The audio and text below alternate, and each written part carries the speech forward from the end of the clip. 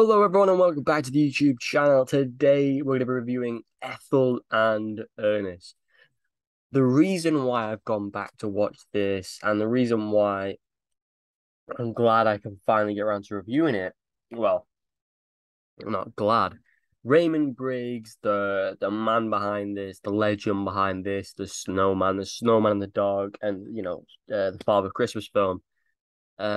Sadly, passed away a couple of days ago, and will always be someone who is iconic.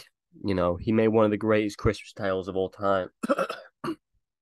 And he brought to life Ethel and Ernest, a story about his parents that was so simple and, straightforward that in theory anyone can make. But because Raymond did it, it drew millions of people to watch it, top of the charts in the books, and, was a successful film.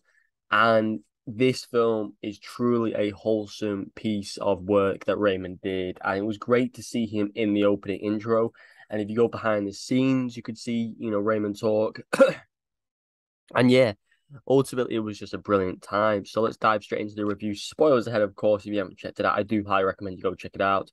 And of course, I hold a lot of respect for Raymond Briggs and the work he's done, and he's such an inspiration in the way he created his illustrations and his work. So subscribe and like, and let's talk about a work of art from a guy who will be remembered in our hearts for a long time. Enjoy. So, Ethel and Ernest, Ethel being his mother, Ernest being his dad. They meet as she's a cleaner and he's a passing by cyclist going to wherever he was going to. And you see from the start of this film to the end of this film, their entire journey. Obviously, time skips here and there. With the birth of Raymond, the passing of both Ethel and Ernest, you get to see, them moving to their first house, marriage. And what I love most about this film, because obviously they met in the 20s, the 1920s, and it goes all the way through to 70, I think 70 when they died.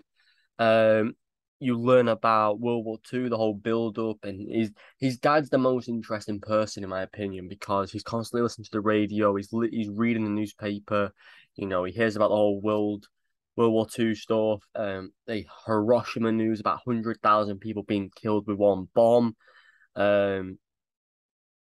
You got to see them at the lowest. The privilege aspect was sending their kid to a private grammar school. Um, how they were building motorways, how they were never a thing.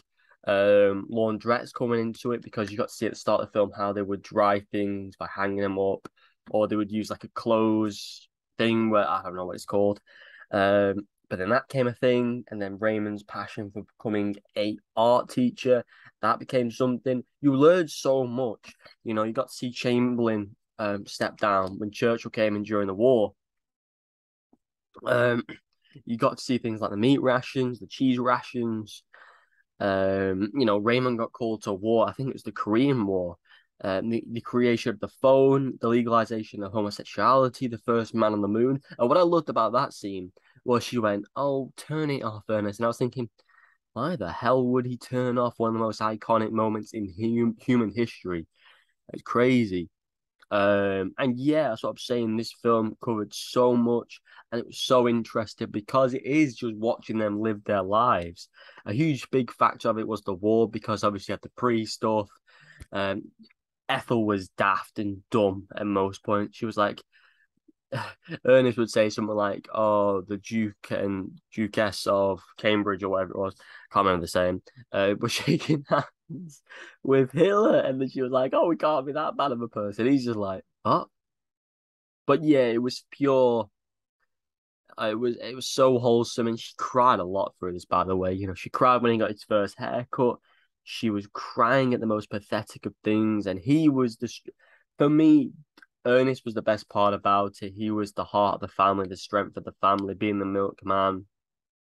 He was building everything. He was doing everything. But again, that was the period. That was the time period. But again, he always had a strong shoulder. When Ethel died, when he was told that if they had any more kids, that Ethel would be killed because of her age. He was always there for Raymond.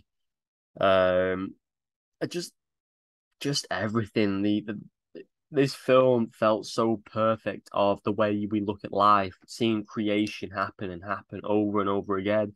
You know, they talked about television and being an hour and a half, and every night, and it was always cool to see the reactions to these sorts of things and be like, on the telly, pictures moving in our house without going to the cinema. It was just brilliant from the moment they met to all the development and everything they went through, and to die in the same year, I think is so emotional and would have hit Raymond so hard. And to say, obviously, he died 2 days ago and his parents died in the 70s, he has lived 50 years without his parents. It's a huge thing, but you can see where a lot of his imagination came from his creation, you know, the snowman. Um, well, a lot of his work has female figures in, or, you know, obviously Father Christmas is heavily inspired. They're all very similar, you know, the way he works. It's hard to explain. All his works are very similar. The style of working this to everything else he's done. And I think this was a brilliant, brilliant, well put together story. And as I said, everyone that worked on this, to have Raymond feature at the beginning, to see him just do a little sketch and to see that he is obviously responsible for the original drawings in the book and to bring this to life in the film, I think is just a credible thing. And what I love most as well, I want to add this. He says, you know, my parents were nothing special, nobody, you know, out there, but to me, they were everything. It was something like that. And I think that puts it perfectly.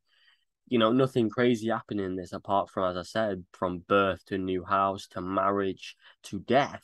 That was their story, and they went through so much together, and it was so incredible to watch. Different views, like one was into Labour, one was into Conservative, and yes, they joked about their different views and different opinions. Because when Churchill was in charge, there was a meat ration. Um, and then when Labour came into charge, there was a cheese ration. So it goes both ways. It's a crazy, crazy world we live in. But these two people right here, Raymond Briggs' parents, showed the world that even with the issues and the tests of life, they will always get through them. And, you know, it's just like in modern day, there's always tests you have to get through. But it it was brilliant. Yeah, I could talk about this film all day. It was just terrific, and I'm going to give it a perfect 10 out of 10 because brilliant characters, brilliant animation, brilliantly told, and brilliantly well put together by directors, writers, art team, CGI, whoever, and however they put this together. A job well done. Go check it out for yourself. And once again, you know, huge respect for the work Raymond did. I can't wait to watch Snowman the Dog, and Father Christmas in the December period. And maybe we'll do a little rank tier system to tier his four major works in one list to remember one of the greats at Christmas. So stay tuned for more. Hit the subscribe button, leave a like, and as always, let me know down below your favorite Raymond Briggs project. And I'll see you in the next one. Goodbye.